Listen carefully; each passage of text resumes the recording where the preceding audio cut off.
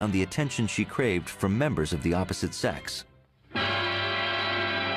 Jayne learned that the best way to attract men was through her sexuality.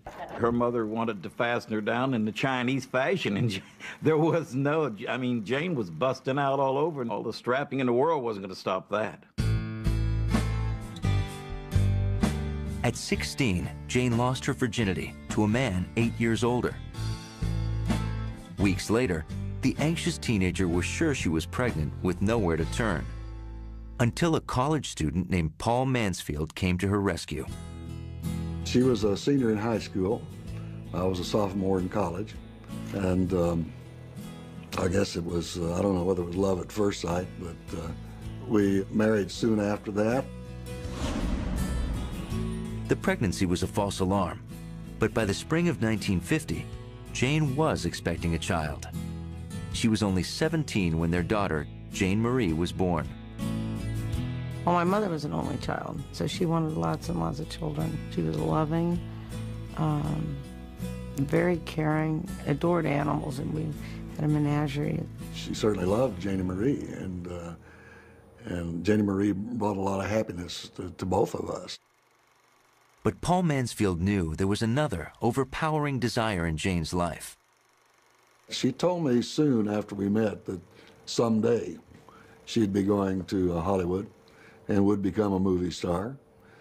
And she said it in a way that I believed her. The 19-year-old's hunger for fame became a source of tension with Paul, especially after the outbreak of the Korean War. Jayne and her family traveled to Camp Gordon, Georgia, where Paul trained to be sent overseas. She and Jayne Marie had to find something to do, so they'd go swimming at the officers' club, or sometimes they'd just spread a blanket out beside the barracks.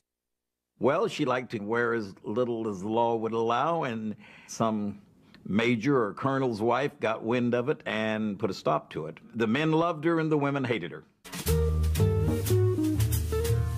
Jayne wasn't shy about showing her body to strangers. In 1951, after Paul was sent to Korea, the voluptuous 19-year-old made some extra money posing nude for a Dallas photographer. It was a potentially scandalous act, but Jayne already knew that her astounding figure would be her ticket to fame. She was hungry to go west to Hollywood, and after Paul's return from Korea, Jayne convinced her husband to move the family to Los Angeles. We bought a little home in the San Fernando Valley, and within a couple of weeks, she was out calling on the studios. To announce her arrival, the buxom brunette went platinum blonde. One of the Los Angeles papers got her on the front page of an inside section one time in a polka dot swimsuit. That helped her, and little by little, she began to be noticed. But Jayne's obsession with her career left little time for marriage, and after 4 years together, she and Paul agreed to separate. I didn't feel at home in the movie business. I couldn't see myself being a Mr. Jayne Mansfield for the rest of my life. He tried to back her on it for a while, but it wasn't his thing. So he was out of the picture, and then there was just me and her. I think she was a good mother. She was very careful with Jayne Marie. She had schedules, just like a lot of mothers do, and she had it pretty much together. She tried to make it as normal as possible as far as the loving went, and always having me around her, and so there was a close bond there, especially when I was younger. By 1953, America was re-examining its attitude toward sex.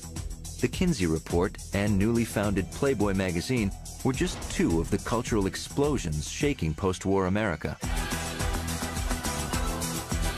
21-year-old Jayne was determined to be the next one. And in 1955, she crashed a Florida press junket for the Jane Russell movie Underwater. In full view of the press, Jayne accidentally lost her top in the pool. Jane Russell might as well have been riding in the back of the bus, I can tell you, because it was all up front, Jayne Mansfield. By the time she returned to Hollywood, even movie studios were asking, who was Jayne Mansfield?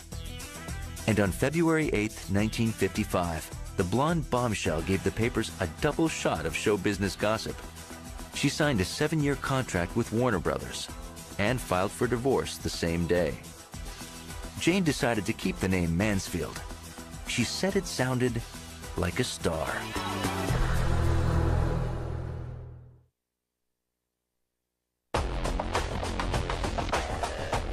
Now under contract at a major movie studio, 21-year-old Jayne Mansfield wasted no time in climbing up the Hollywood ladder.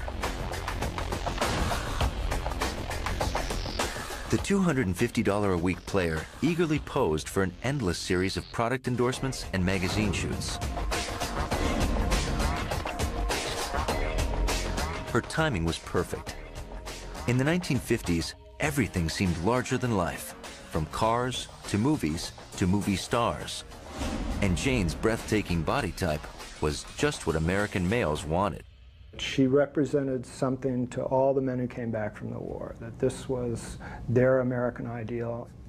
Jayne Mansfield and Marilyn Monroe and Gina Lollobrigida and Sophia Loren were busty, voluptuous, over-endowed women, and that held for the 50s. In 1955, Jayne made her screen debut in the Warner Brothers crime drama Illegal, starring Edward G. Robinson. But her role was small, and so were follow-up parts in B pictures like Hell on Frisco Bay and Pete Kelly's Blues.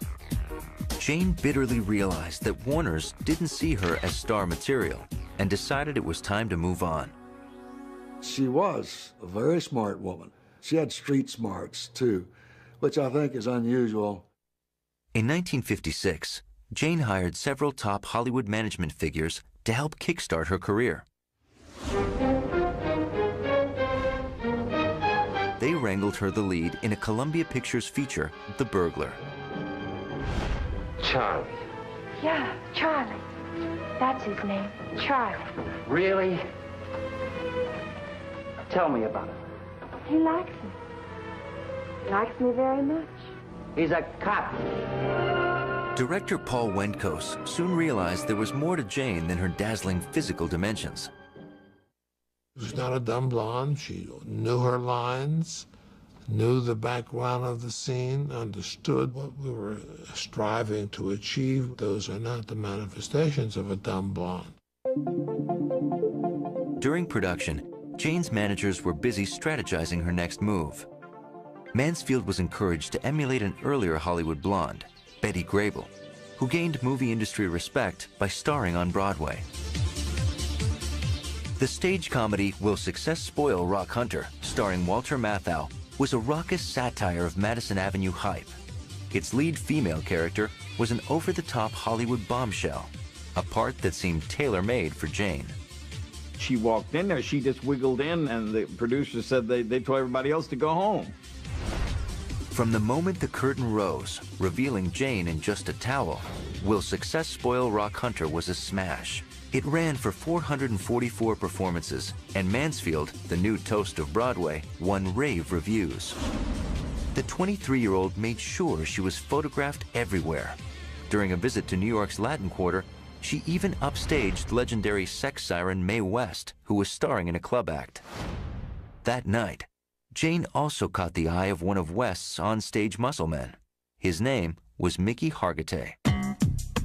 I see a blonde girl with the milkshake with some other people were sitting. It's immediately I had eye contact with her. It's a love at first sight. Hargitay was a former Mr. Universe who dreamed of movie stardom. He was also married, but his instant attraction to Jayne was overwhelming. They met each other, and it was boom, boom, boom, boom. It was Jayne and Tarzan. They were just attracted like magnets, and of course it precipitated a big fight with Mae West and Mickey. I think her ego taken over, and rather than embrace the relationship what we had, she was against it. West called a press conference in which Mickey was to renounce Jayne publicly. Instead, he used the opportunity to propose his love to her before getting decked by one of West's bodyguards. Meanwhile, as Mickey filed for divorce, Jayne's dream team of managers used her stage success in Rock Hunter as leverage for bigger movie roles. The result was an exclusive contract at 20th Century Fox. In Jayne, the studio saw not only a potential sex symbol, but also an insurance policy against their #1 actress, the increasingly temperamental Marilyn Monroe. Jayne Mansfield found ways to do her own variation on Marilyn Monroe and did it very successfully. And I think that's why 20th Century Fox put her under contract. Historically, Fox and other studios like to do that. If they're having problems with their #1 star, they would look for a backup, somebody they could use in films as an alternative.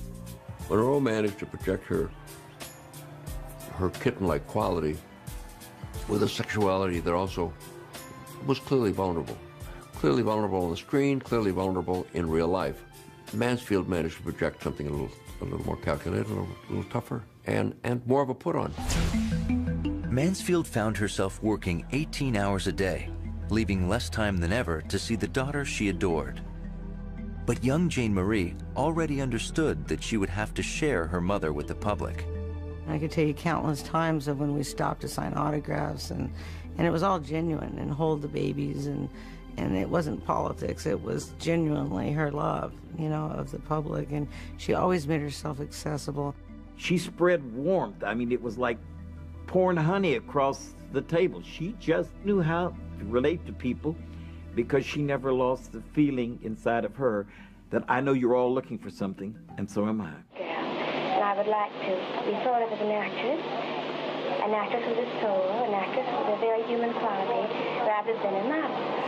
20th Century Fox pulled out all the stops for her first picture at the studio. The Girl Can't Help It was directed by Frank Tashlin, who used his past experience as a Warner Brothers animator to turn Jayne Mansfield into an outrageous human cartoon. The girl can't help it. The girl can't help it. Man, oh, Mansfield. Jayne Mansfield, that is. The terrific star of Rock Hunter in her first rocking role on the screen.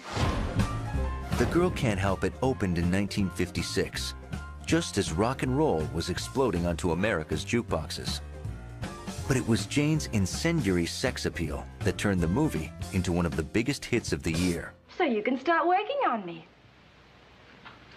Honey, this is no place to start.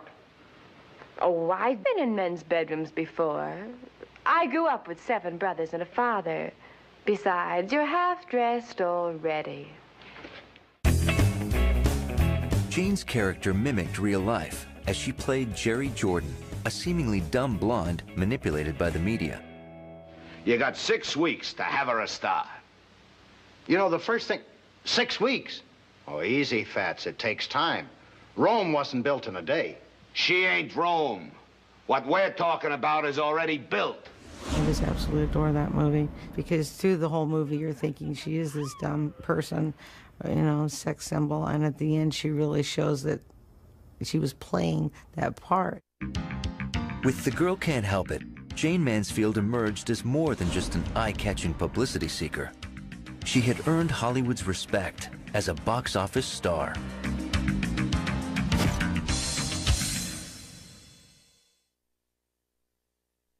I must tell you that the other night I went to see your new picture, The Girl Can't Help It. That's right. And I thought not only the picture was good, but you were absolutely wonderful in it. Thank you very much. How did you like my leading man, Tom Ewell?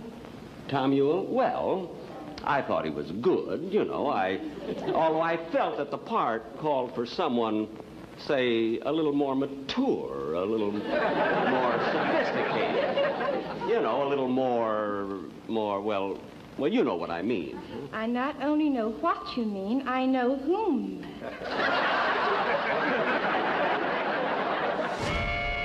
The Girl Can't Help It was a huge step forward for 23-year-old Jayne Mansfield.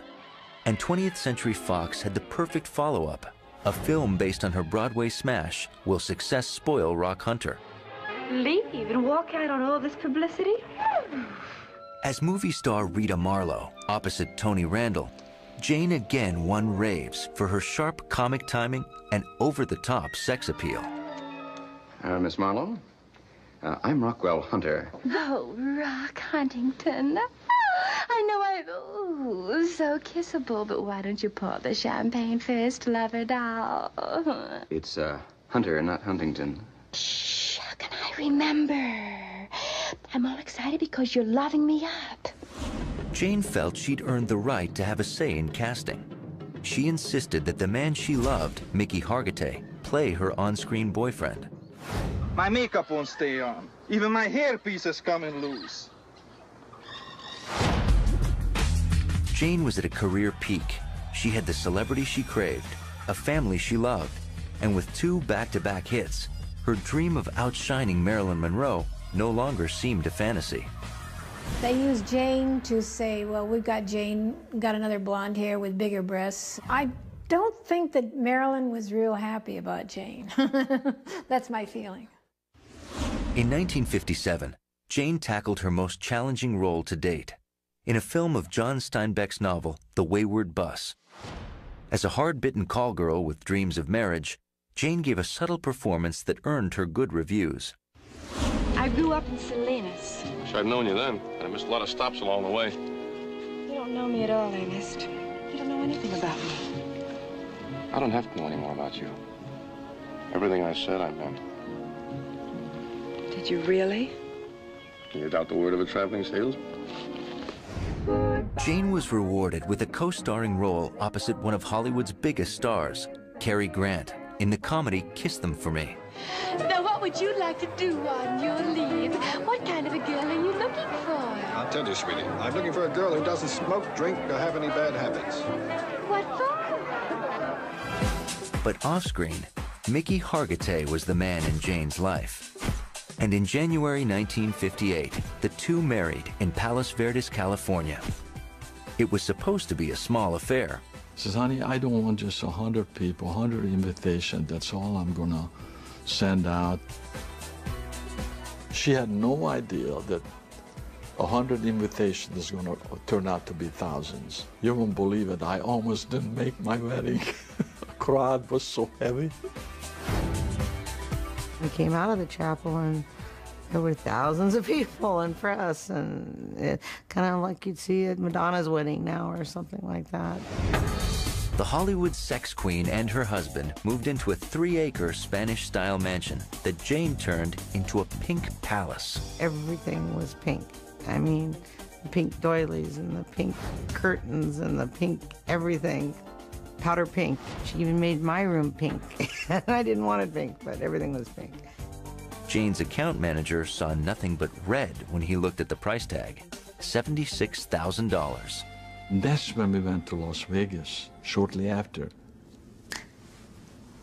3 weeks' salary, a house was paid for. Jayne made her nightclub debut at the lavish new Tropicana Hotel in Las Vegas. The Tropicana paid her $25,000 a week, 10 times her salary at 20th Century Fox.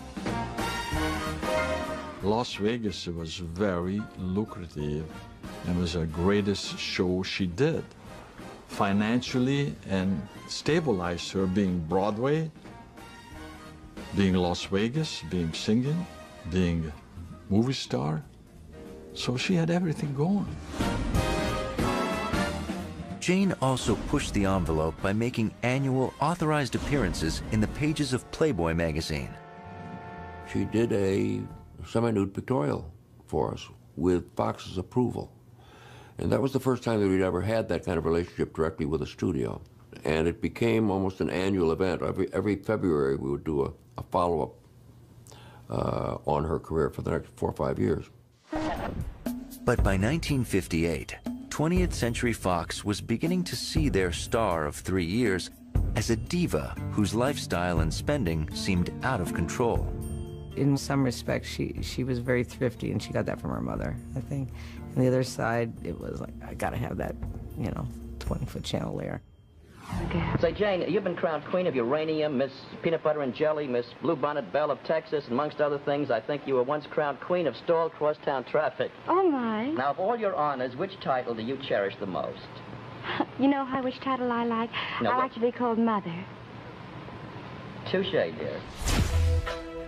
In December of 1958, the maternal movie star proudly gave birth to a son, Mickey Hargitay Jr. But Jayne's movie career was far less happy, as her dealings with 20th Century Fox became more contentious. She wanted dramatic roles, and she felt that roles that she wanted went to other actresses, and she said, look, I'm very unhappy. That's when they started sending her to Europe and to England. She did pictures that did not show her off to the best of her abilities. Why, you dirty, yellow-livered snakes. You're hunting them down in pairs now, huh? Well, let me tell you something. You'll be toting no guns in my place. If you don't want to play by house rules, you get. The both of you, hit the trail. Get! To Jayne's frustration, her next pictures were second-rate and mostly commercial failures. Fox didn't seem to mind. The studio was getting $250,000 every time they loaned Jayne out, while she received only her contract salary. When the Hargitays returned to the States, it wasn't Jayne's movies, but her latest pregnancy that made news. In August of 1960, Jayne gave birth to a second son, Zoltan. She had babies and more babies. And then she would squeeze in a movie someplace and come back and then have another baby. I mean, I don't know how she did it. A month later, 27-year-old Jayne was back in Europe, loaned out for another mediocre film. She was convinced that Fox was trying to sabotage her career. The actress knew that her days at the studio were numbered, but Jayne Mansfield was determined to do anything to stay in the media spotlight.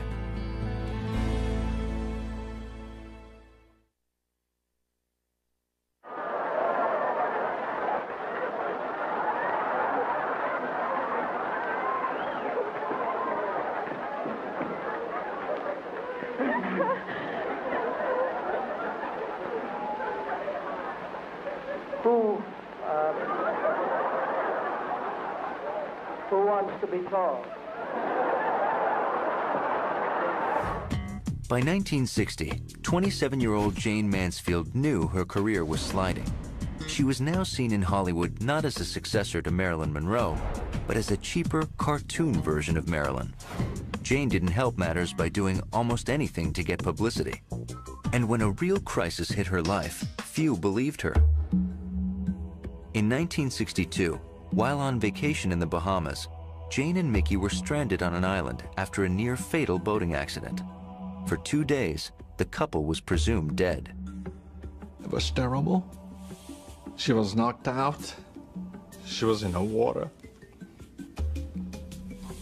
I couldn't find her. I dived under.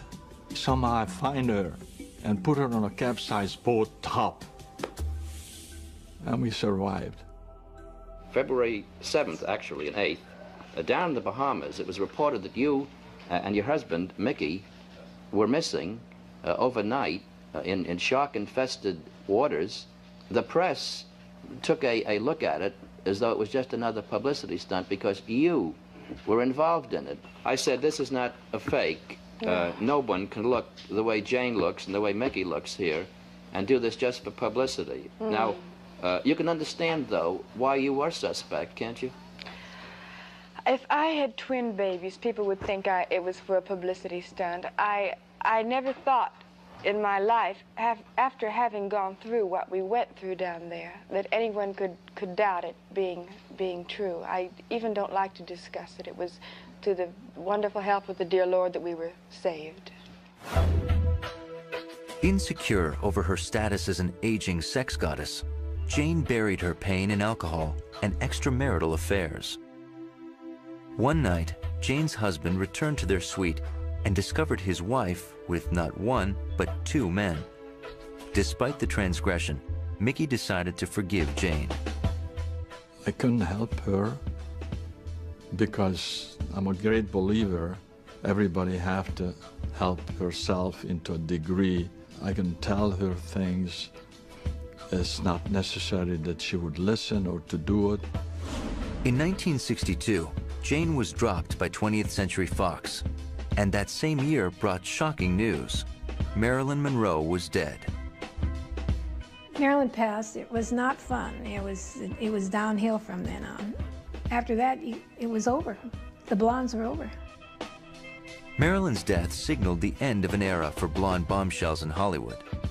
And although Jayne tried to fill Marilyn's shoes, even having a brief affair with President John F. Kennedy, her own career seemed increasingly irrelevant. In 1963, Jayne returned to the pages of Playboy, this time for a photo spread more explicit than any she'd done before. We published a pictorial on Jayne Mansfield, and a couple of cops arrived and with an arrest warrant for me, and took me down and booked me, and I actually went to trial. That pictorial that was put in that magazine at that time was extremely controversial because it was considered way too risque for that period. Today it would be nothing, but then it was. She would put herself out there, whatever it would take to get known.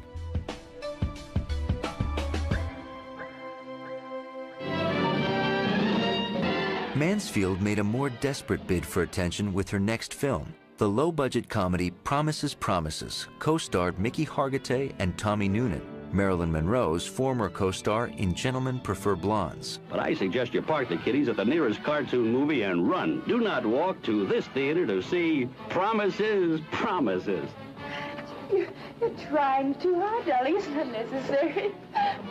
Promises, Promises was a critical disaster, grabbing headlines only for Jayne's on-screen nudity, a movie first for an American screen star. The situation again drew comparisons to Marilyn Monroe, who had planned to appear nude in her final, unfinished film, Something's Gotta Give. Many critics thought Promises, Promises also would have been better left unfinished. And she did the film what I truly believe she should not have done. I think that was a turning point. Jayne was now taking diet pills to control her weight. Like alcohol, they became an addiction. She returned to the stage, but her days of headlining in Las Vegas were behind her. Her latest offer came from a North Carolina supper club. Her act was little more than a striptease, which she called a satire.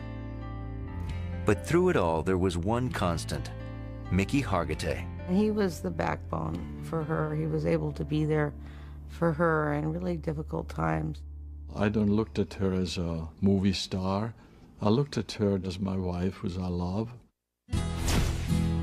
After a series of affairs, Jayne returned to her long-suffering husband, and in January of 1964, Jayne gave birth to a fourth child, a daughter named Mariska. Mickey had a strength that Jayne needed in a man, and it was almost like lover-father. You know, Mickey was Hungarian, very strong, old European, and that appealed to Jayne. That was stability.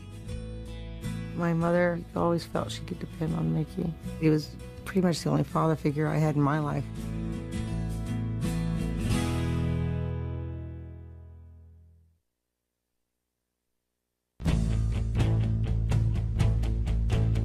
Jayne Mansfield had struggled to balance the two great passions in her life, her career and her children. She was especially close to her daughter, Jane Marie, who was becoming a young woman. Having 8 years difference till the next one was born, you know, kind of fixated that closeness. I was her only child for a while and then became her, like, best friend, confidant, you name it. I kind of played the role. But by 1964, the 31-year-old star was losing control. She was now addicted to drugs and alcohol. Ignored by Hollywood, Jayne found work starring in regional stage productions of Bus Stop and Gentlemen Prefer Blondes. The films of both plays had starred Marilyn Monroe. And just as Marilyn had married playwright Arthur Miller, Jayne began an affair with her director on Bus Stop, an Italian named Thomas Ottaviano, who worked under the name Matt Cimber. She said, "I'm in love with another man, and I'm going to marry this man." I couldn't believe it, but as I heard the words, I said, "Well, that's what you want? That's what you should do." Jayne and Mickey's tortured 6-year marriage was finally over. Hargitay received $70,000 in the divorce. Jayne kept the Pink Palace and got full custody of the children. Mansfield and Matt Cimber married in Mexico. But even before she'd returned home, the 31-year-old knew the marriage was a mistake. There was a darker side to their relationship as well. On stage, Jayne's body showed bruises that no makeup could conceal. And she would have problems with Matt, would call Mickey, and, you know, things get stirred up, and you've got too many people involved. If you really love somebody, you're always going to love this person. I loved her, but I was powerless. I couldn't do anything. She was married to another man. Frightened of the future, Jayne became more self-destructive. After months of drinking and pills that now included LSD, she was barely recognizable as the beautiful star of a decade earlier. Addiction also twisted her instincts as a loving mother. Her relationship with Jayne Marie underwent a nightmarish reversal. We had intercoms through the whole house, of which she was very quickly to get on and, you know, scream my name, Jayne Marie, come here, Jayne Marie, come here. But I would water down the liquor and get rid of the pills and do whatever I could to try to keep her away from it. Jayne dreamed that a major motion picture would rescue her career. She refused smaller offers, including the role of Ginger on the new sitcom Gilligan's Island. Jayne said, I'm a movie star. What I want to do television for. See, it was always being the movie star. In 1965, Jayne and Matt Cimber announced that Mansfield was pregnant with her 5th child. Motherhood gave her the strength to stop drinking, at least long enough to give birth to a healthy boy, Antonio. But within months, Jayne gave in to her addictions. She also filed for divorce. To win custody of her youngest son, she turned to powerful attorney Sam Brody, who became Mansfield's next lover. He was one of the attorneys in the Ruby case in Dallas. And so he came from a big law firm in Beverly Hills. He was married, had children, and he met Jayne, and he just went bananas over Jayne.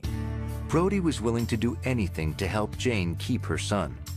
He even bullied her 16-year-old daughter.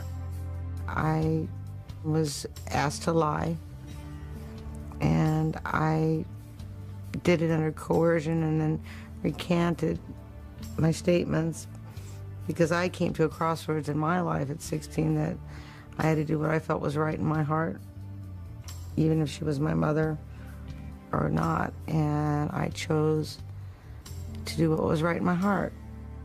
Jayne won custody of her newborn child, but her mental health spiraled further, worsened by her abusive relationship with Sam Brody.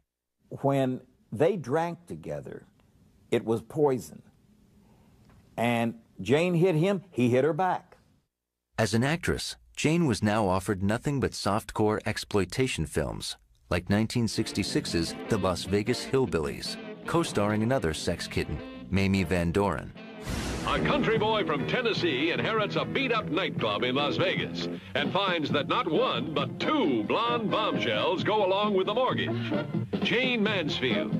Wow. And Mamie Van Doren. Pow. The Las Vegas Hillbillies. I know we both did it for the money. It wasn't that much in those days. She was trying to survive, and she had a family, and I guess she just couldn't take rejection. Jayne's options were few and growing fewer.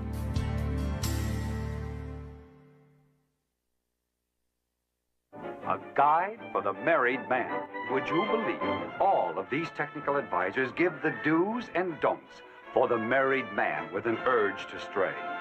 In 1967, Jayne Mansfield returned to 20th Century Fox for a rare appearance in an A-list feature, the all-star sex comedy, A Guide for the Married Man. What you looking for, sweetie? My bra. Can't find it. Sure you were wearing one? What kind of a girl do you think I am? Of course I was. Getting light. Maybe I better go without it. What? Are you crazy? It's all right, Tucker. I've got another one at home. Look, that is not what's worrying me. What is worrying me is my wife coming home and finding it. She'll just think it's hers. Don't be ridiculous. It would be a brief return to the Hollywood mainstream. Jayne had become a tragic caricature of her once vibrant and intelligent self. Now 34, she managed to find work in England, performing live in rural taverns, coal yards, and docks, wherever she could find an audience. My act was quite tongue-in-cheek, satirical, and nothing offensive whatsoever. When she returned to America, Mansfield's once happy relationship with her daughter, Jayne Marie, hit rock bottom. In a violent rage, Sam Brody beat the 16-year-old girl so brutally, it made headlines.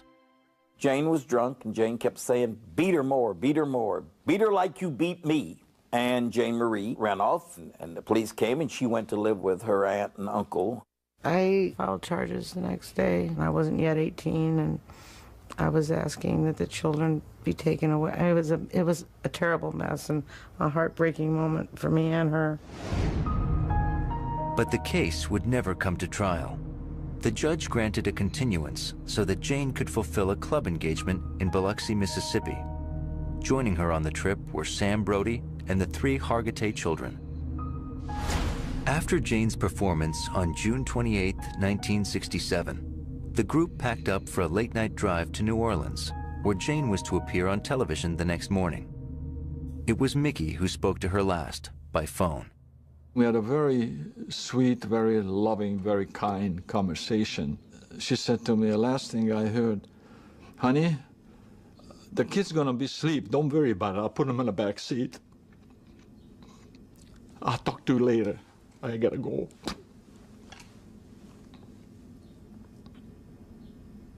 That was the end. With their 20-year-old chauffeur behind the wheel, the party headed west toward New Orleans shortly after midnight. Jayne and Sam sat in front. 30 miles outside the city, they entered a winding stretch of road. Visibility was poor. Ahead of them, an insecticide truck was fogging the area for mosquitoes. A trailer truck behind it slowed down. Then, in an instant, it was over.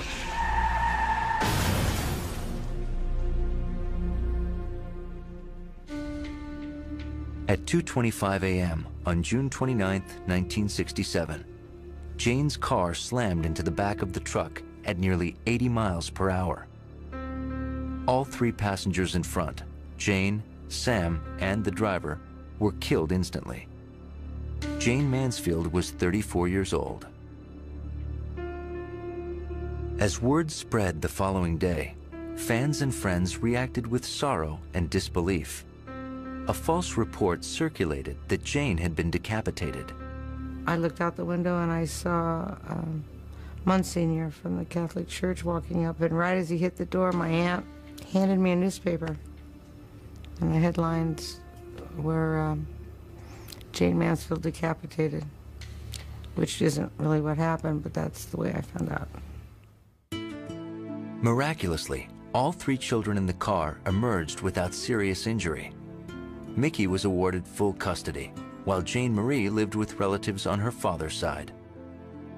Jayne's youngest child, Tony, remained with his father, Matt Simber. It was only because of litigation over Jayne's divorce that the infant was not with her at the time of the crash. I have to look back at that as God's way of making what's supposed to happen happen.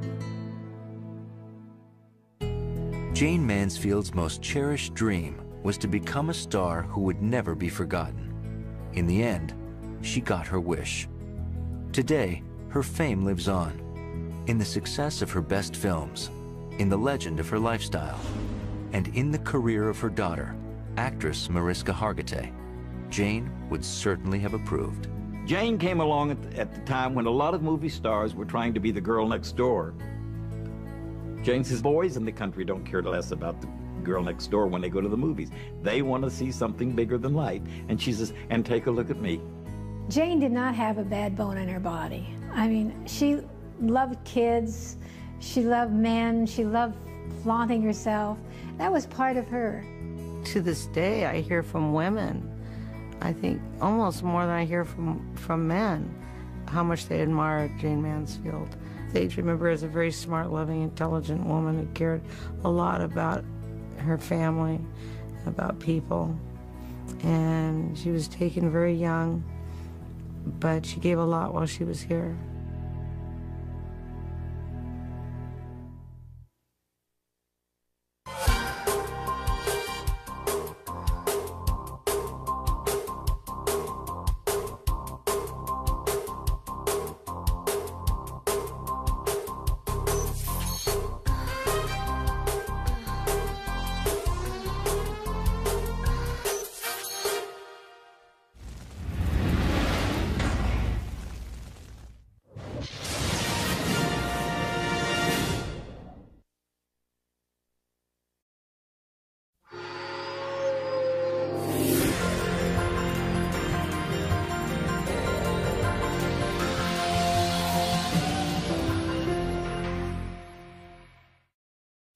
All right, let's get to work.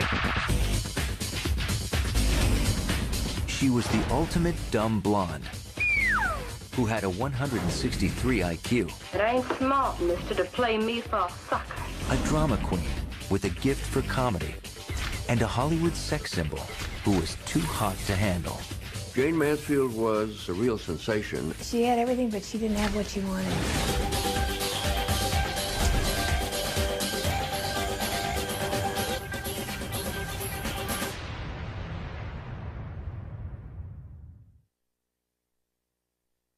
I know what you want. From platinum playmate Right here, darling. to doting mother, Jayne Mansfield lived many lives in just 34 years. And that kind of publicity you can't even buy. During the 1950s and 60s, she was the toast of Broadway, a Hollywood diva, and Las Vegas's biggest headliner. She wasn't afraid to flaunt it. I mean, I'll say that for her. But in a life that was equal parts glamour and tragedy, her greatest role during her two-decade fight for stardom was playing the part of Jayne Mansfield. Simple, huh?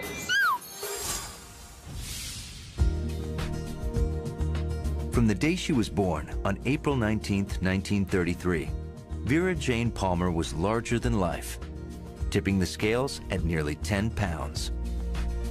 Her mother, Vera, was a former school teacher. Her father, Herbert, an attorney with a promising political future. His death from a heart attack when Jayne was just 3 left a shattering void in his daughter's life. It also intensified her growing need for attention. Beautiful and bright, Jayne showed a flair for drama. She was a talented pianist and gave impromptu violin concerts in the driveway of her mother and stepfather's home in Dallas, Texas. Jayne played the violin. She read Shakespeare. She was not the village idiot. As a matter of fact, she made village idiots out of those who supposed such. But Jayne's great passion growing up was for movies. As a child, she grew obsessed with the idea of becoming a star. Soon, she began to look the part. At 8, Jayne's chest began to develop. By her teens, as her bust expanded to 40 inches, the gorgeous brunette found the attention she craved from members of the opposite sex. Jayne learned that the best way to attract men was through her sexuality. Her mother wanted to fasten her down in the Chinese fashion, and there was no, I mean, Jayne was busting out all over, and all the strapping in the world wasn't going to stop that. At 16, Jayne lost her virginity to a man 8 years older. Weeks later, the anxious teenager was sure she was pregnant with nowhere to turn, until a college student named Paul Mansfield came to her rescue.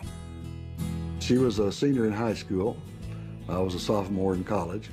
And I guess it was, I don't know whether it was love at first sight, but we married soon after that.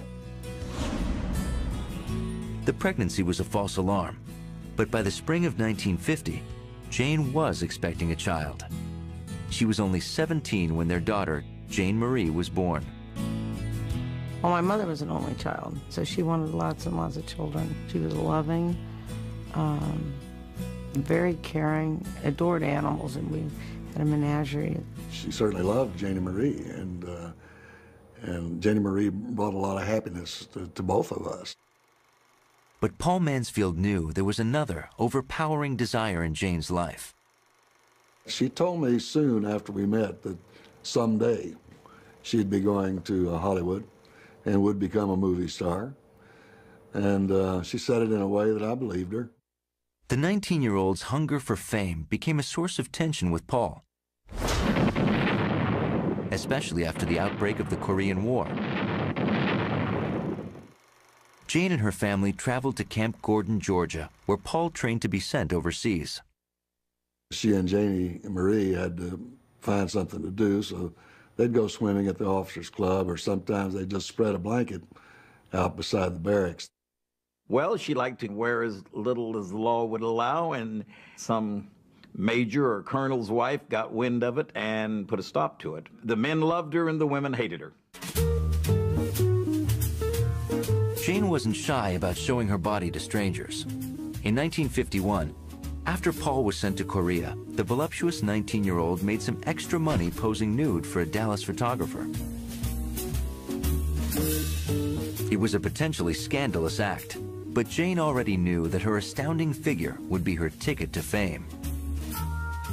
She was hungry to go west to Hollywood, and after Paul's return from Korea, Jayne convinced her husband to move the family to Los Angeles. We bought a little home in the San Fernando Valley, and within a couple of weeks, she was out calling on the studios. To announce her arrival, the buxom brunette went platinum blonde. One of the Los Angeles papers got her on the front page of an inside section one time in a polka dot swimsuit. That helped her, and little by little, she began to be noticed. But Jayne's obsession with her career left little time for marriage, and after 4 years together, she and Paul agreed to separate. I didn't feel at home in the movie business. I couldn't see myself being a Mr. Jayne Mansfield for the rest of my life. He tried to back her on it for a while, but it wasn't his thing. So he was out of the picture, and then there was just me and her. I think she was a good mother. She was very careful with Jayne Marie. She had schedules, just like a lot of mothers do, and she had it pretty much together. She tried to make it as normal as possible as far as the loving went, and always having me around her, and so there was a close bond there, especially when I was younger. By 1953, America was re-examining its attitude toward sex. The Kinsey Report and newly founded Playboy magazine were just two of the cultural explosions shaking post-war America.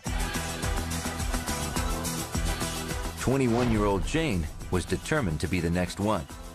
And in 1955, she crashed a Florida press junket for the Jane Russell movie Underwater. In full view of the press, Jayne accidentally lost her top in the pool.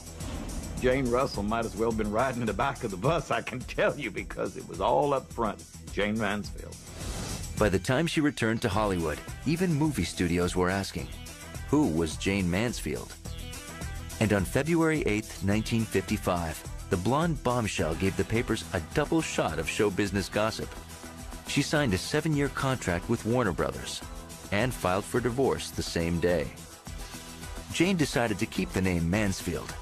She said it sounded like a star.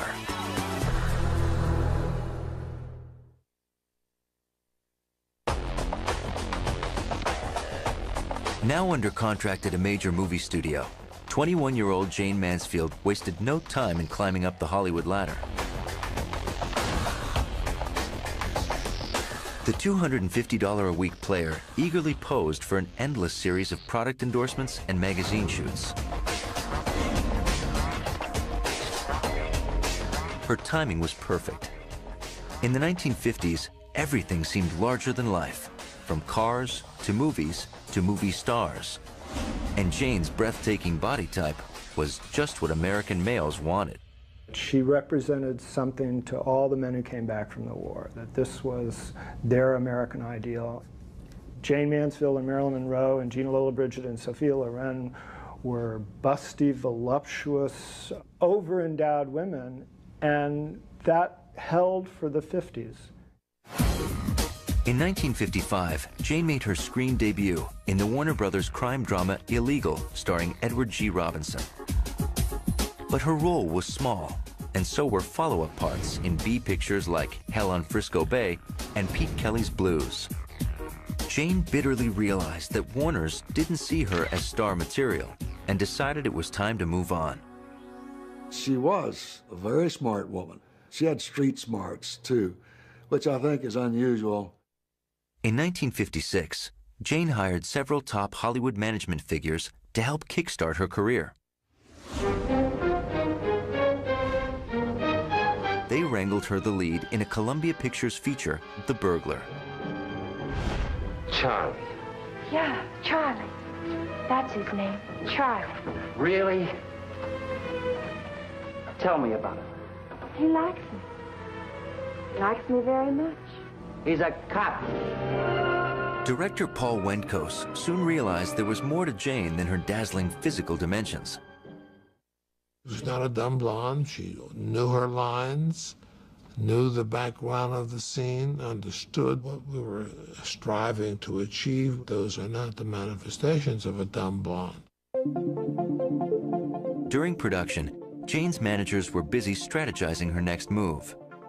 Mansfield was encouraged to emulate an earlier Hollywood blonde, Betty Grable, who gained movie industry respect by starring on Broadway.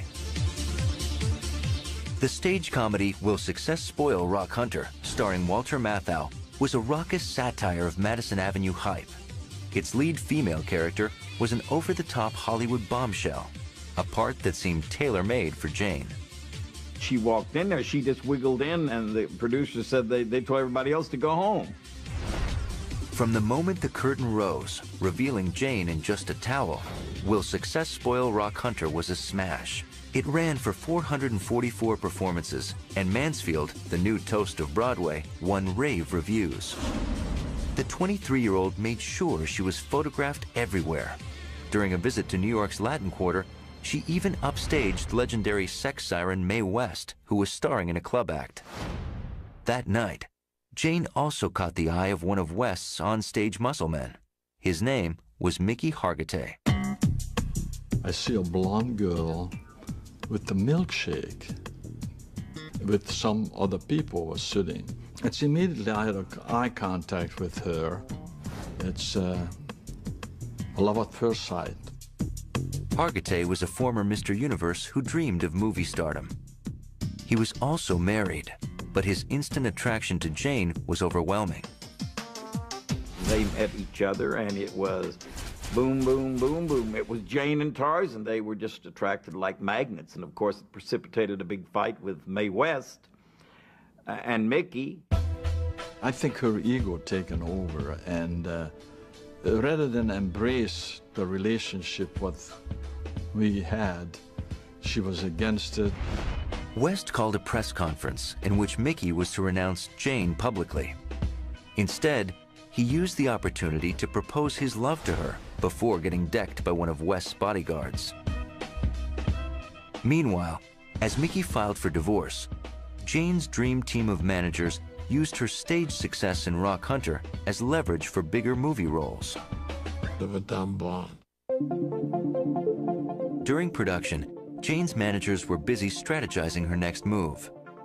Mansfield was encouraged to emulate an earlier Hollywood blonde, Betty Grable, who gained movie industry respect by starring on Broadway. The stage comedy Will Success Spoil Rock Hunter, starring Walter Matthau, was a raucous satire of Madison Avenue hype. Its lead female character was an over-the-top Hollywood bombshell, a part that seemed tailor-made for Jayne. She walked in there, she just wiggled in, and the producers said they told everybody else to go home. From the moment the curtain rose, revealing Jayne in just a towel, Will Success Spoil Rock Hunter was a smash. It ran for 444 performances, and Mansfield, the new toast of Broadway, won rave reviews. The 23-year-old made sure she was photographed everywhere. During a visit to New York's Latin Quarter, She even upstaged legendary sex siren Mae West, who was starring in a club act. That night, Jayne also caught the eye of one of West's onstage muscle men. His name was Mickey Hargitay. I see a blonde girl with the milkshake with some other people were sitting. It's immediately I had eye contact with her. It's a love at first sight. Hargitay was a former Mr. Universe who dreamed of movie stardom.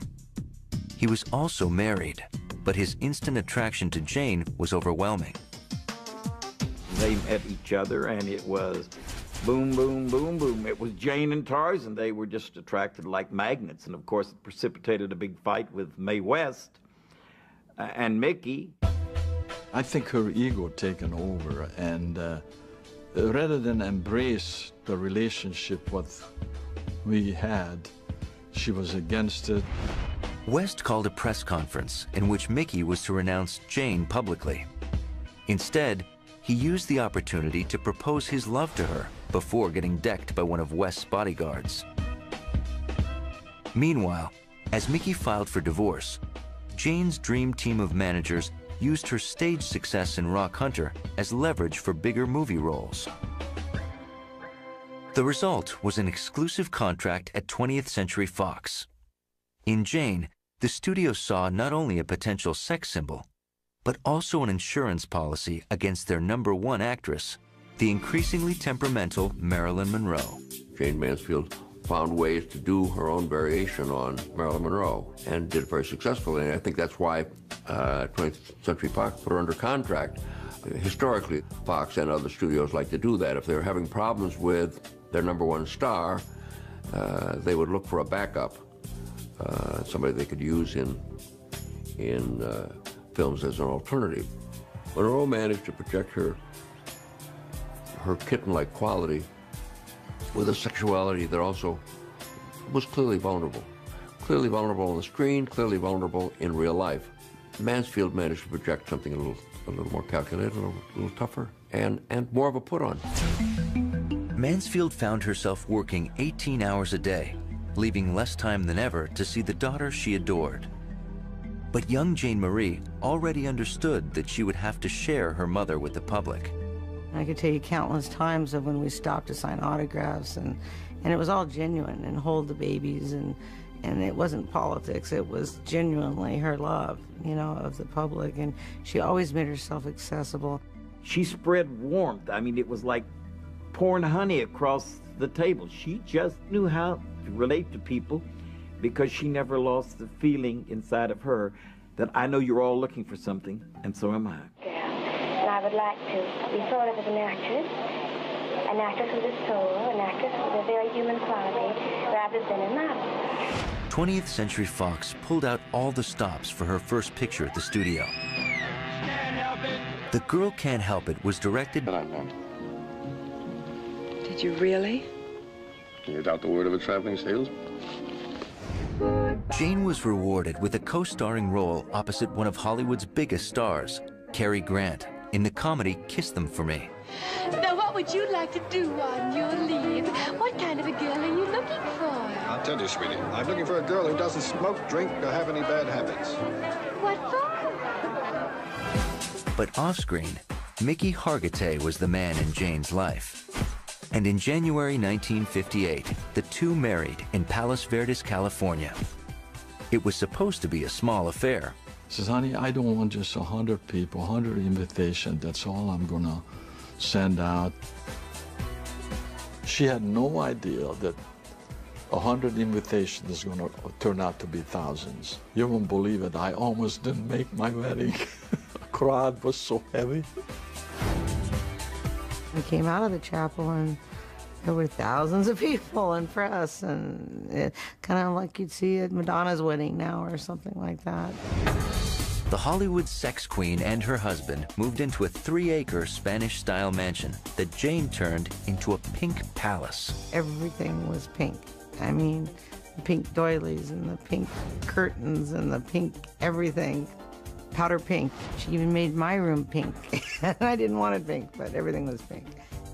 Jayne's account manager saw nothing but red when he looked at the price tag, $76,000.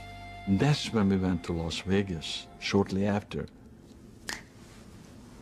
3 weeks' salary, a house was paid for. Jayne made her nightclub debut at the lavish new Tropicana Hotel in Las Vegas. The Tropicana paid her $25,000 a week, 10 times her salary at 20th Century Fox. Las Vegas was very lucrative and was the greatest show she did. Financially, and stabilized her being Broadway, being Las Vegas, being singing, being a movie star. So she had everything going. Jayne also pushed the envelope by making annual authorized appearances in the pages of Playboy magazine. She did a semi-nude pictorial for us with Fox's approval. And that was the first time that we'd ever had that kind of relationship directly with a studio. And it became almost an annual event.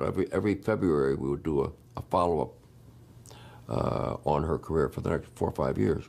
But by 1958, 20th Century Fox was beginning to see their star of 3 years as a diva whose lifestyle and spending seemed out of control. In some respects, she was very thrifty, and she got that from her mother, I think. On the other side, it was like, I gotta have that, 20-foot chandelier. Say, Jayne, you've been crowned Queen of Uranium, Miss Peanut Butter and Jelly, Miss Bluebonnet Belle of Texas, and amongst other things. I think you were once crowned Queen of Stalled Crosstown Traffic. Oh, my. Now, of all your honors, which title do you cherish the most? You know which title I like? No, I like to be called Mother. Touche, dear. In December of 1958, the maternal movie star proudly gave birth to a son, Mickey Hargitay Jr. But Jayne's movie career was far less happy, as her dealings with 20th Century Fox became more contentious. She wanted dramatic roles, and she felt that roles that she wanted went to other actresses, and she said, look, I'm very unhappy. That's when they started sending her to Europe and to England. She did pictures that did not show her off to the best of her abilities.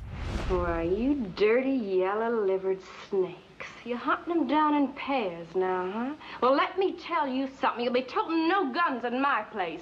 If you don't want to play by house rules, you get. The both of you. Hit the trail.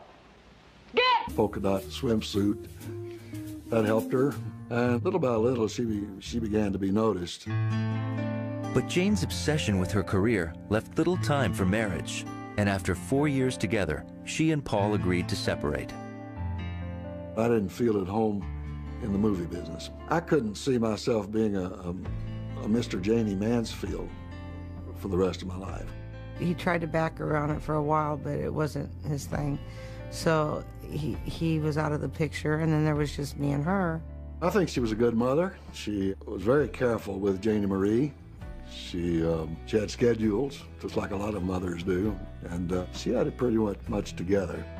She tried to make it as normal as possible as far as the loving went, and always having me around her, and so there was a close bond there, especially when I was younger.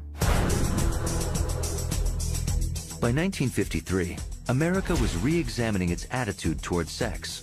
The Kinsey Report and newly founded Playboy magazine were just two of the cultural explosions shaking post-war America. 21-year-old Jayne was determined to be the next one. And in 1955, she crashed a Florida press junket for the Jane Russell movie Underwater.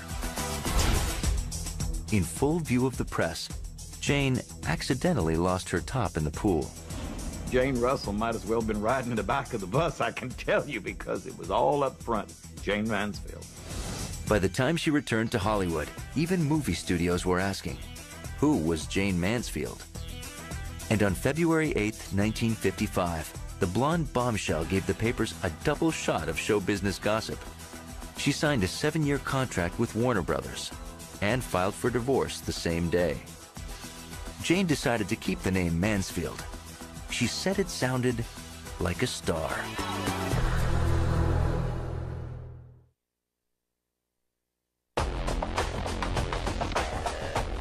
Now under contract at a major movie studio, 21-year-old Jayne Mansfield wasted no time in climbing up the Hollywood ladder. The $250 a week player eagerly posed for an endless series of product endorsements and magazine shoots. Her timing was perfect. In the 1950s, everything seemed larger than life, from cars to movies to movie stars. And Jayne's breathtaking body type was just what American males wanted. She represented something to all the men who came back from the war, that this was their American ideal. Jayne Mansfield and Marilyn Monroe and Gina Lollobrigida and Sophia Loren were busty, voluptuous, over-endowed women, and that held for the 50s.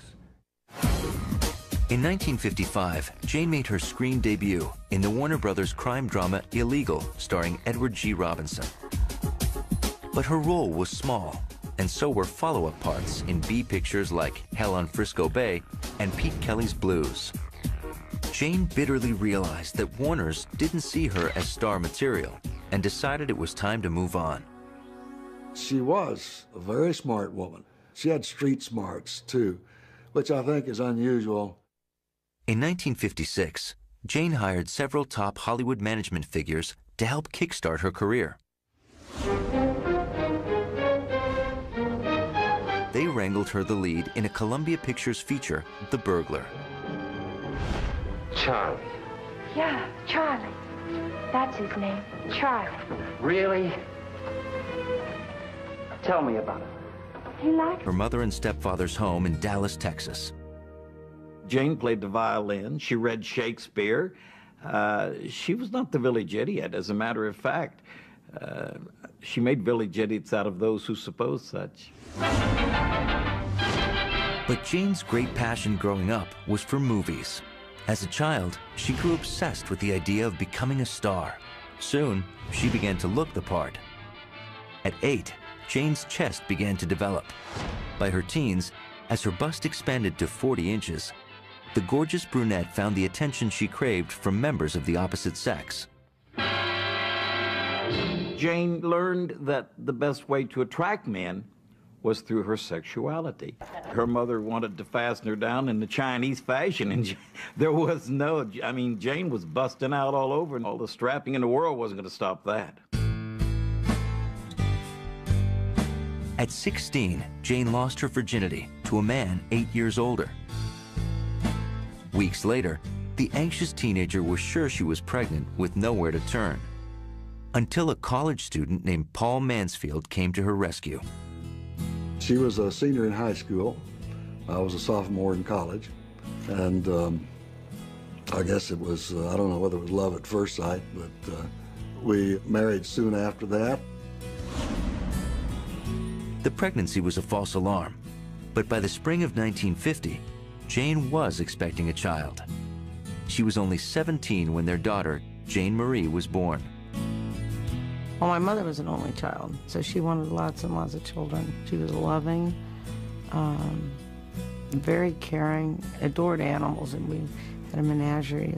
She certainly loved Jayne Marie, and Jayne Marie brought a lot of happiness to both of us. But Paul Mansfield knew there was another overpowering desire in Jayne's life. She told me soon after we met that someday she'd be going to Hollywood and would become a movie star.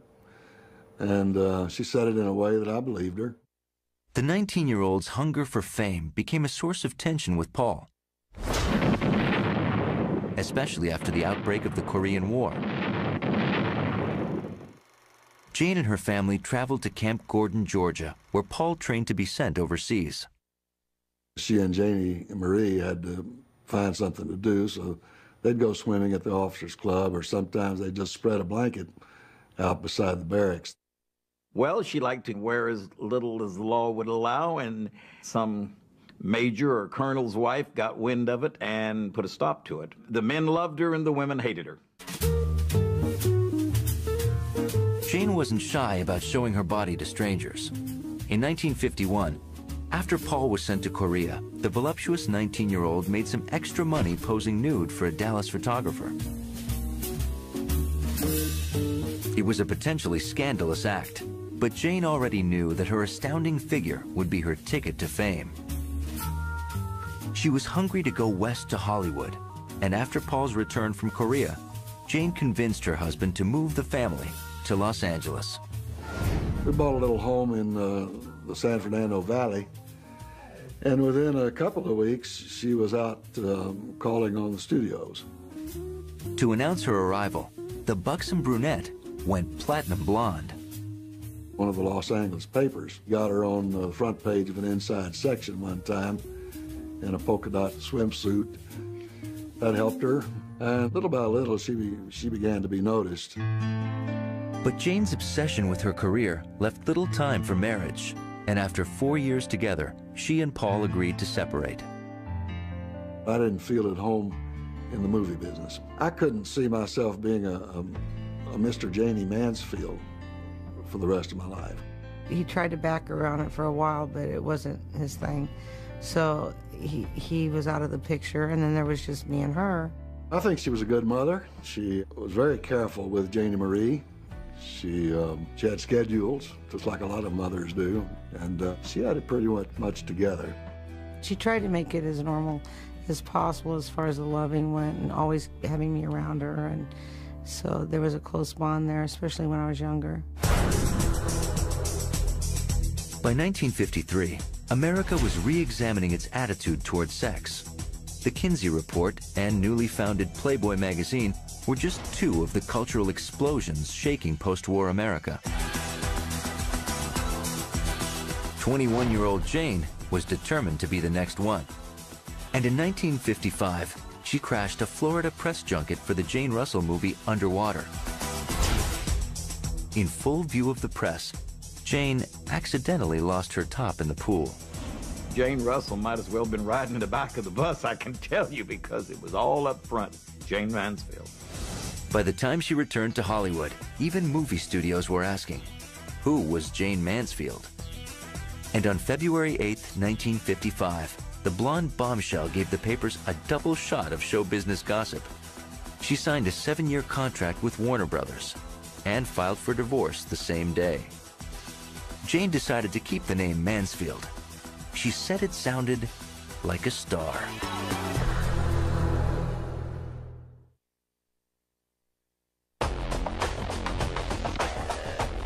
Now under contract at a major movie studio, 21-year-old Jayne Mansfield wasted no time in climbing up the Hollywood ladder. The $250 a week player eagerly posed for an endless series of product endorsements and magazine shoots. Her timing was perfect. In the 1950s, everything seemed larger than life, from cars to movie stars. And Jayne's breathtaking body type was just what American males wanted. She represented something to all the men who came back from the war, that this was their American ideal.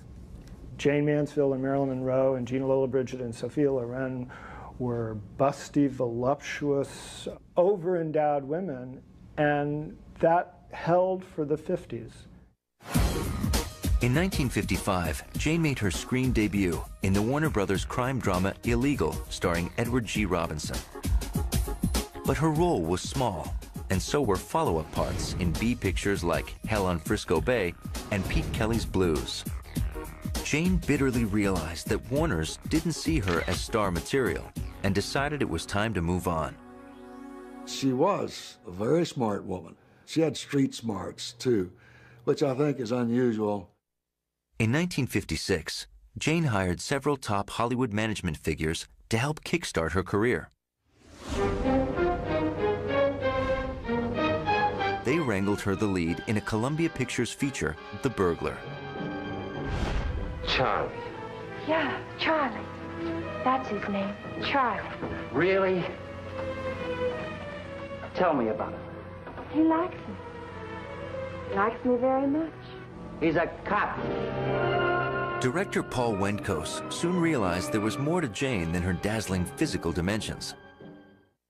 She was not a dumb blonde. She knew her lines, knew the background of the scene, understood what we were striving to achieve. Those are not the manifestations of a dumb blonde. During production, Jayne's managers were busy strategizing her next move. Fox pulled out all the stops for her first picture at the studio.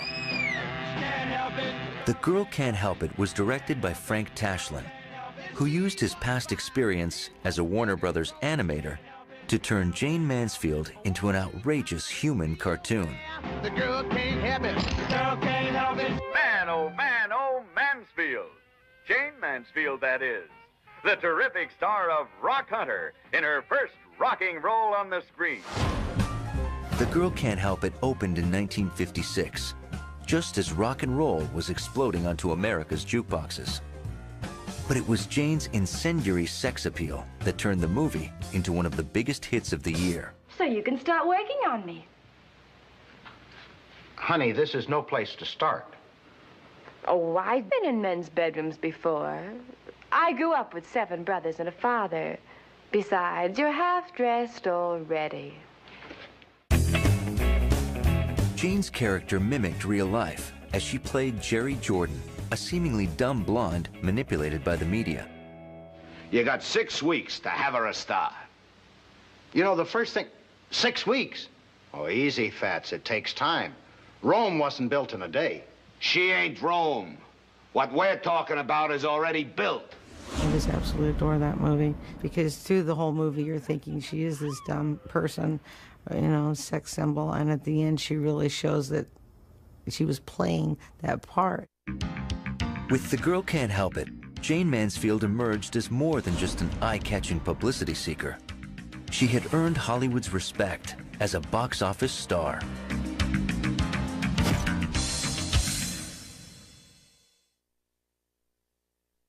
I must tell you that the other night I went to see your new picture, the Girl Can't Help It. That's right. And I thought not only the picture was good, but you were absolutely wonderful in it. Thank you very much. How did you like my leading man, Tom Ewell?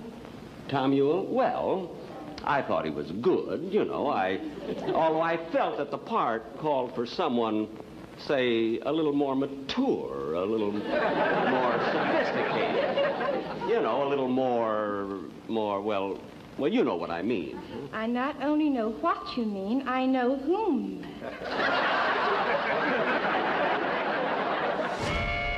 The Girl Can't Help It was a huge step forward for 23-year-old Jayne Mansfield. And 20th Century Fox had the perfect follow-up, a film based on her Broadway smash, Will Success Spoil Rock Hunter? Leave and walk out on all this publicity? As movie star Rita Marlowe, opposite Tony Randall, Jayne again won raves for her sharp comic timing and over-the-top sex appeal. Miss Marlowe, I'm Rockwell Hunter. Oh, Rock Huntington. I know so kissable, but why don't you pour the champagne first, lover doll? It's Hunter, not Huntington. Shh, how can I remember?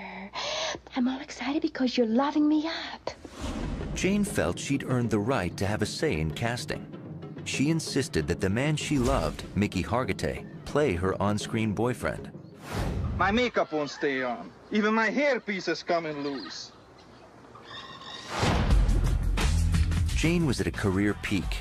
She had the celebrity she craved, a family she loved, and with 2 back-to-back hits, her dream of outshining Marilyn Monroe no longer seemed a fantasy. They used Jayne to say, well, we've got Jayne, got another blonde hair with bigger breasts. I don't think that Marilyn was real happy about Jayne. That's my feeling. In 1957, Jayne tackled her most challenging role to date in a film of John Steinbeck's novel, The Wayward Bus. As a hard-bitten call girl with dreams of marriage, Jayne gave a subtle performance that earned her good reviews.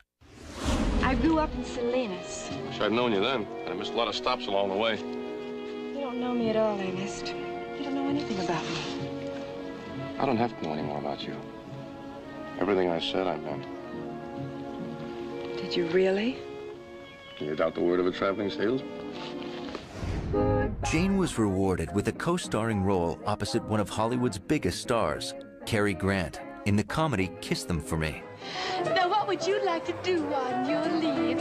What kind of a girl are you looking for? I'll tell you, sweetie. I'm looking for a girl who doesn't smoke, drink, or have any bad habits. What for? But off-screen, Mickey Hargitay was the man in Jayne's life. And in January 1958, the two married in Palos Verdes, California. It was supposed to be a small affair. She says, honey, I don't want just 100 people, 100 invitations. That's all I'm gonna send out. She had no idea that 100 invitations is gonna turn out to be thousands. You won't believe it, I almost didn't make my wedding. The crowd was so heavy. We came out of the chapel and there were thousands of people and press, and kind of like you'd see at Madonna's wedding now or something like that. The Hollywood sex queen and her husband moved into a 3-acre Spanish-style mansion that Jayne turned into a pink palace. Everything was pink. I mean, the pink doilies and the pink curtains and the pink everything. Powder pink. She even made my room pink. I didn't want it pink, but everything was pink. Jayne's account manager saw nothing but red when he looked at the price tag, $76,000.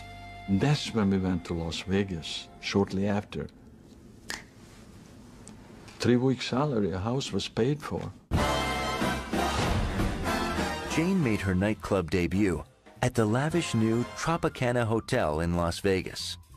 The Tropicana paid her $25,000 a week, 10 times her salary at 20th Century Fox.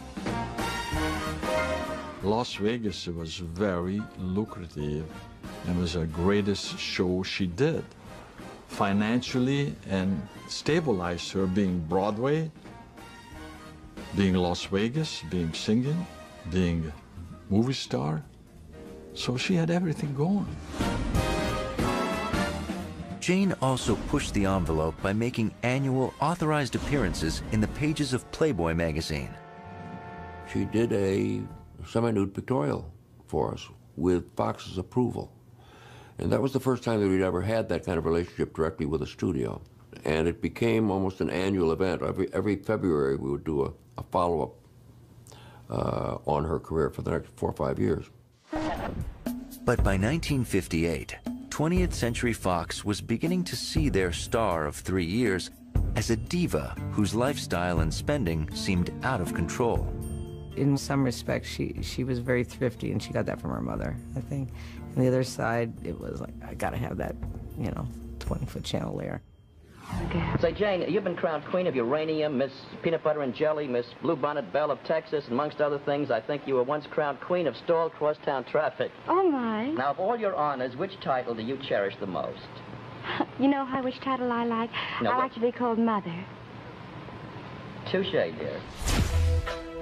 In December of 1958, the maternal movie star proudly gave birth to a son, Mickey Hargitay Jr. But Jayne's movie career was far less happy, as her dealings with 20th Century Fox became more contentious. She wanted dramatic roles and move. Mansfield was encouraged to emulate an earlier Hollywood blonde, Betty Grable, who gained movie industry respect by starring on Broadway. The stage comedy Will Success Spoil Rock Hunter, starring Walter Matthau, was a raucous satire of Madison Avenue hype. Its lead female character was an over-the-top Hollywood bombshell, a part that seemed tailor-made for Jayne. She walked in there, she just wiggled in, and the producer said they told everybody else to go home. From the moment the curtain rose, revealing Jayne in just a towel, Will Success Spoil Rock Hunter was a smash. It ran for 444 performances, and Mansfield, the new toast of Broadway, won rave reviews. The 23-year-old made sure she was photographed everywhere. During a visit to New York's Latin Quarter, she even upstaged legendary sex siren Mae West, who was starring in a club act. That night, Jayne also caught the eye of one of West's on-stage muscle men. His name was Mickey Hargitay. I see a blonde girl with the milkshake, with some other people were sitting. It's immediately I had eye contact with her. It's love at first sight. Hargitay was a former Mr. Universe who dreamed of movie stardom. He was also married, but his instant attraction to Jayne was overwhelming. They met each other, and it was boom, boom, boom, boom. It was Jayne and Tarzan. They were just attracted like magnets, and of course it precipitated a big fight with Mae West and Mickey. I think her ego taken over, and rather than embrace the relationship what we had, she was against it. West called a press conference in which Mickey was to renounce Jayne publicly. Instead, he used the opportunity to propose his love to her before getting decked by one of West's bodyguards.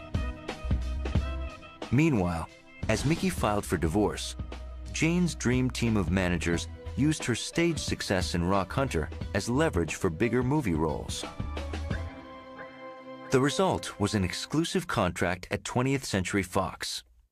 In Jayne, the studio saw not only a potential sex symbol, but also an insurance policy against their #1 actress, the increasingly temperamental Marilyn Monroe. Jayne Mansfield found ways to do her own variation on Marilyn Monroe and did it very successfully. And I think that's why 20th Century Fox put her under contract. Historically, Fox and other studios like to do that. If they're having problems with their #1 star, they would look for a backup. The maternal movie star proudly gave birth to a son, Mickey Hargitay Jr. But Jayne's movie career was far less happy, as her dealings with 20th Century Fox became more contentious. She wanted dramatic roles, and she felt that roles that she wanted went to other actresses, and she said, look, I'm very unhappy. That's when they started sending her to Europe and to England. She did pictures that did not show her off to the best of her abilities. Why, you dirty, yellow-livered snakes. You're hunting them down in pairs now, huh? Well, let me tell you something. You'll be toting no guns in my place. If you don't want to play by house rules, you get. The both of you. Hit the trail. Get! To Jayne's frustration, her next pictures were second-rate and mostly commercial failures. Fox didn't seem to mind. The studio was getting $250,000 every time they loaned Jayne out, while she received only her contract salary. When the Hargitays returned to the States, it wasn't Jayne's movies, but her latest pregnancy that made news. In August of 1960, Jayne gave birth to a second son, Zoltan.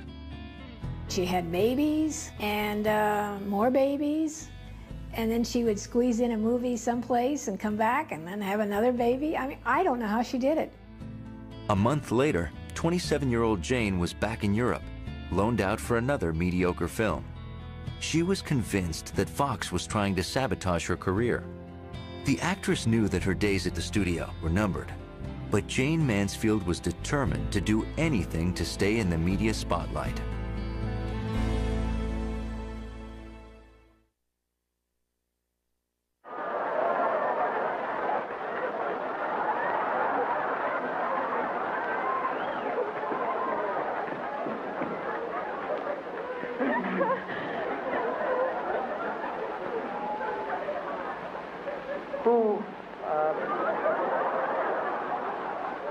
Who wants to be tall? By 1960, 27-year-old Jayne Mansfield knew her career was sliding. She was now seen in Hollywood not as a successor to Marilyn Monroe, but as a cheaper cartoon version of Marilyn. Jayne didn't help matters by doing almost anything to get publicity. And when a real crisis hit her life, few believed her. In 1962, while on vacation in the Bahamas, Jayne and Mickey were stranded on an island after a near-fatal boating accident. For 2 days, the couple was presumed dead. It was terrible. She was knocked out. She was in the water. I couldn't find her. I dived under. Somehow I find her and put her on a capsized boat top. And we survived. February 7th, actually, and 8th, down in the Bahamas, it was reported that you and your husband, Mickey, were missing overnight in shark-infested waters The press took a look at it as though it was just another publicity stunt because you were involved in it. I said, this is not a fake. No one can look the way Jayne looks and the way Mickey looks here and do this just for publicity. Now, you can understand, though, why you were suspect, can't you? If I had twin babies, people would think it was for a publicity stunt. I never thought in my life, after having gone through what we went through down there, that anyone could doubt it being true. I even don't like to discuss it. It was to the wonderful help of the dear Lord that we were saved. Insecure over her status as an aging sex goddess, Jayne buried her pain in alcohol and extramarital affairs. One night, Jayne's husband returned to their suite and discovered his wife with not one, but two men. Despite the transgression, Mickey decided to forgive Jayne. I couldn't help her because I'm a great believer. Everybody have to help herself into a degree. I can tell her things. It's not necessary that she would listen or to do it. In 1962, Jayne was dropped by 20th Century Fox, and that same year brought shocking news. Marilyn Monroe was dead. Marilyn passed. It was not fun. It was downhill from then on. After that, it was over. On the attention she craved from members of the opposite sex. Jayne learned that the best way to attract men was through her sexuality. Her mother wanted to fasten her down in the Chinese fashion, and there was no, I mean, Jayne was busting out all over, and all the strapping in the world wasn't going to stop that. At 16, Jayne lost her virginity to a man 8 years older.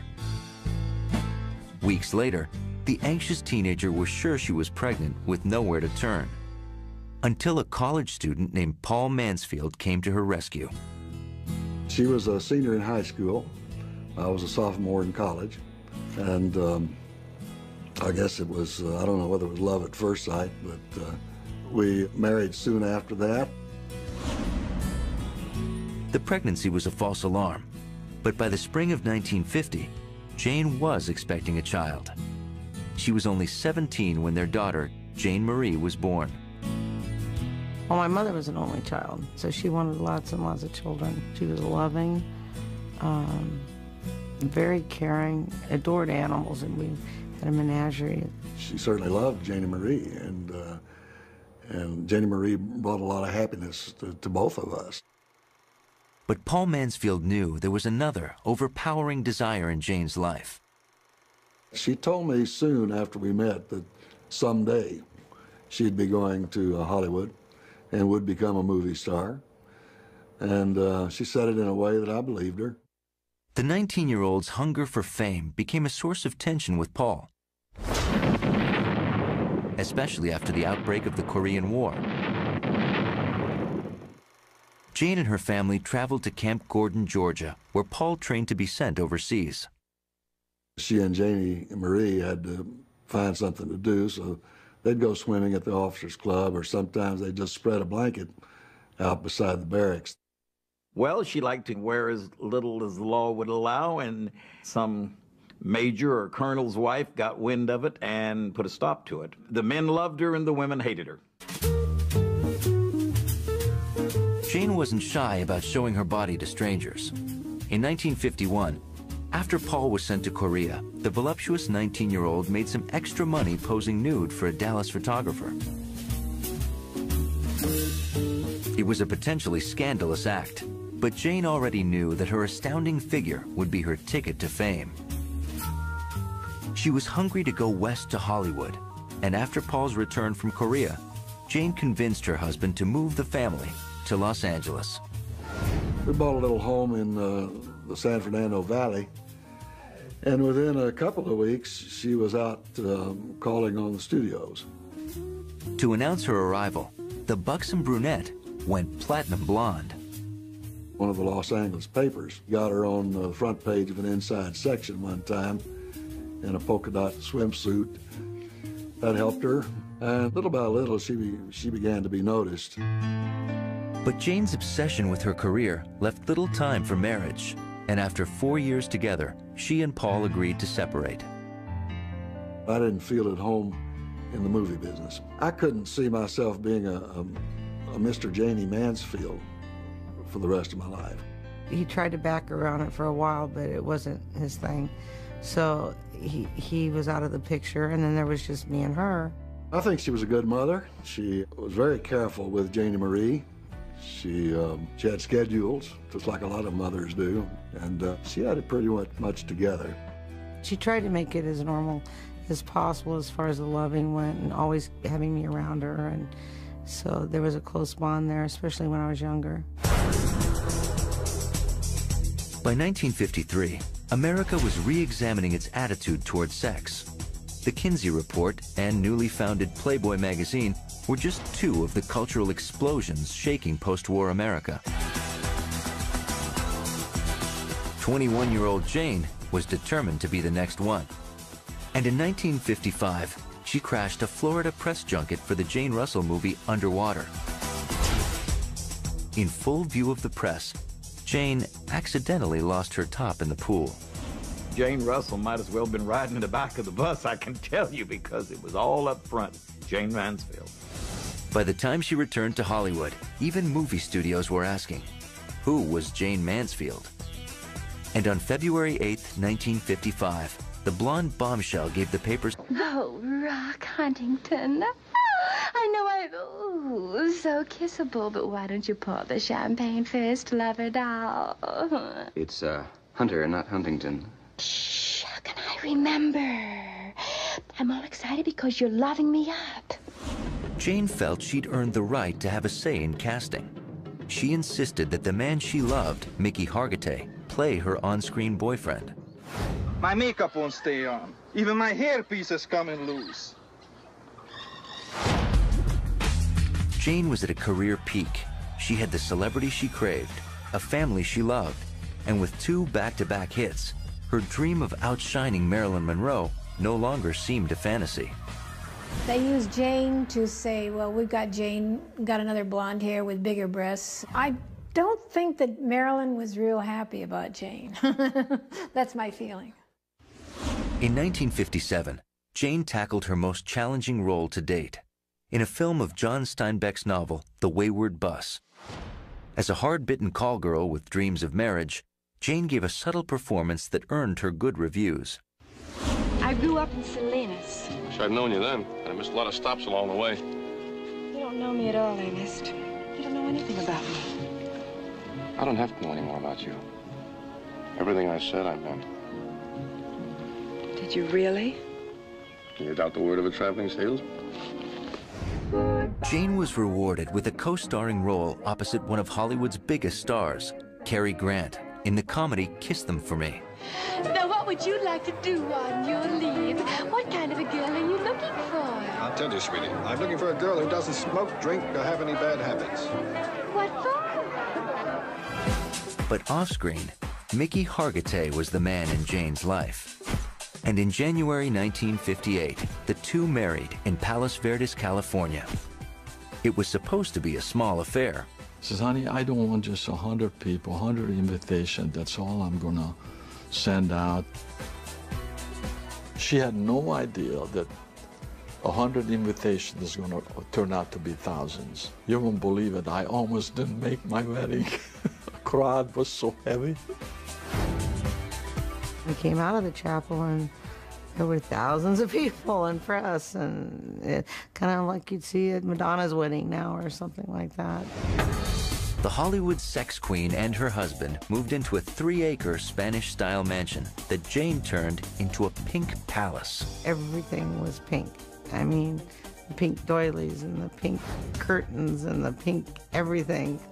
Powder pink. She even made my room pink. I didn't want it pink, but everything was pink. Jayne's account manager saw nothing but red when he looked at the price tag, $76,000. That's when we went to Las Vegas, shortly after. 3 weeks' salary, a house was paid for. Jayne made her nightclub debut at the lavish new Tropicana Hotel in Las Vegas. The Tropicana paid her $25,000 a week, 10 times her salary at 20th Century Fox. Las Vegas was very lucrative and was the greatest show she did. Financially, and stabilized her being Broadway, being Las Vegas, being singing, being a movie star. So she had everything going. Jayne also pushed the envelope by making annual authorized appearances in the pages of Playboy magazine. She did a semi-nude pictorial for us with Fox's approval. And that was the first time that we'd ever had that kind of relationship directly with a studio. And it became almost an annual event. Every February we would do a follow-up on her career for the next 4 or 5 years. But by 1958, 20th Century Fox was beginning to see their star of 3 years as a diva whose lifestyle and spending seemed out of control. In some respects, she was very thrifty, and she got that from her mother, I think. On the other side, it was like, I gotta have that, 20-foot chandelier. Say, Jayne, you've been crowned Queen of Uranium, Miss Peanut Butter and Jelly, Miss Bluebonnet Belle of Texas, and amongst other things, I think you were once crowned Queen of Stalled Crosstown Traffic. Oh, my. Now, of all your honors, which title do you cherish the most? You know which title I like? No, I like to be called Mother. Touche, dear. In December of 1958, success in Rock Hunter as leverage for bigger movie roles. The result was an exclusive contract at 20th Century Fox. In Jayne, the studio saw not only a potential sex symbol, but also an insurance policy against their #1 actress, the increasingly temperamental Marilyn Monroe. Jayne Mansfield found ways to do her own variation on Marilyn Monroe and did it very successfully. And I think that's why 20th Century Fox put her under contract. Historically, Fox and other studios like to do that. If they're having problems with their #1 star, they would look for a backup, somebody they could use in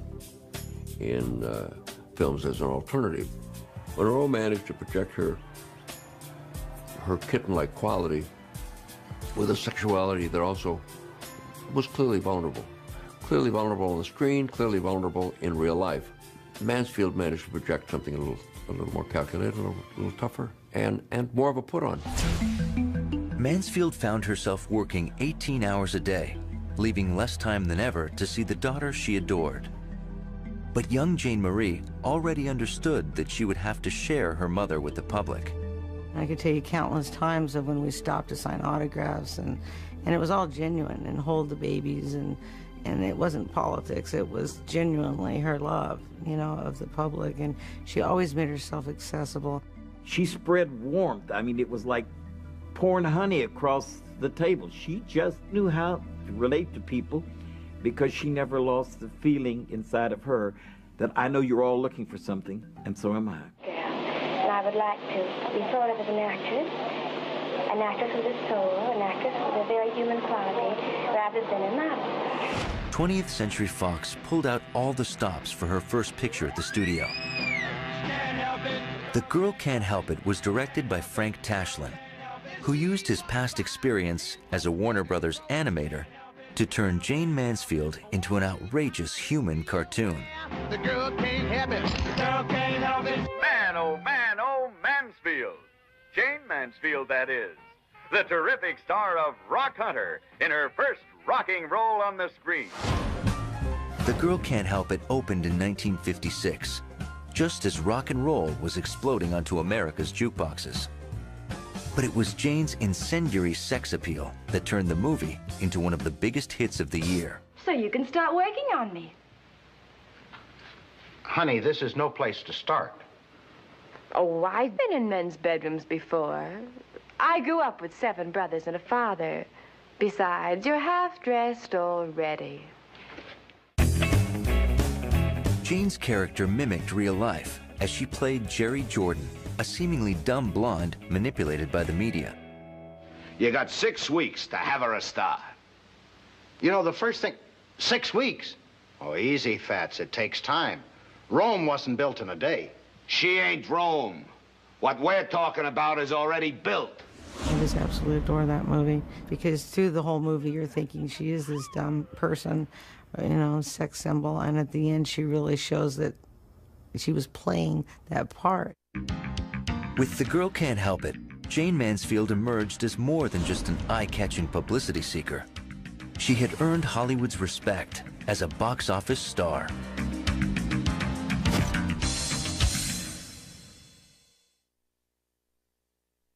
I must tell you that the other night I went to see your new picture, The Girl Can't Help It. That's right. And I thought not only the picture was good, but you were absolutely wonderful in it. Thank you very much. How did you like my leading man, Tom Ewell?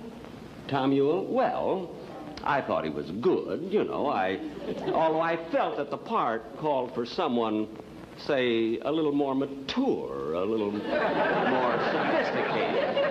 You know, a little more, well, you know what I mean. I not only know what you mean, I know whom.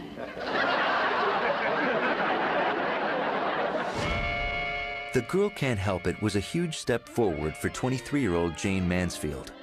And 20th Century Fox had the perfect follow-up, a film based on her Broadway smash, Will Success Spoil Rock Hunter?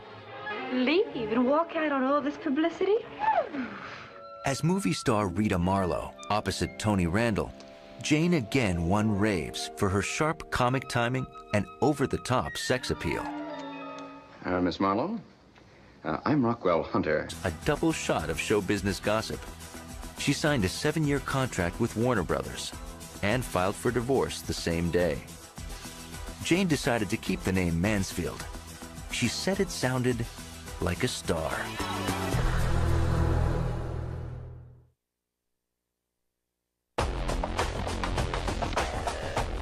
Now under contract at a major movie studio, 21-year-old Jayne Mansfield wasted no time in climbing up the Hollywood ladder. The $250 a week player eagerly posed for an endless series of product endorsements and magazine shoots. Her timing was perfect. In the 1950s, everything seemed larger than life, from cars to movie stars. And Jayne's breathtaking body type was just what American males wanted. She represented something to all the men who came back from the war, that this was their American ideal. Jayne Mansfield and Marilyn Monroe and Gina Lollobrigida and Sophia Loren were busty, voluptuous, over-endowed women, and that held for the 50s. In 1955, Jayne made her screen debut in the Warner Brothers crime drama Illegal, starring Edward G. Robinson. But her role was small, and so were follow-up parts in B pictures like Hell on Frisco Bay and Pete Kelly's Blues. Jayne bitterly realized that Warner's didn't see her as star material and decided it was time to move on.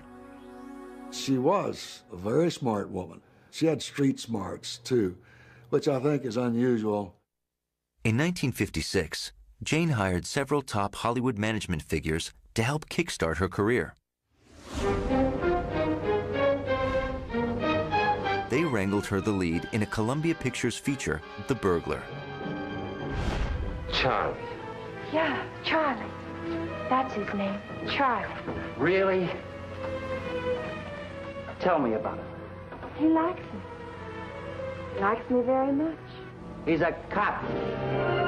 Director Paul Wendkos soon realized there was more to Jayne than her dazzling physical dimensions.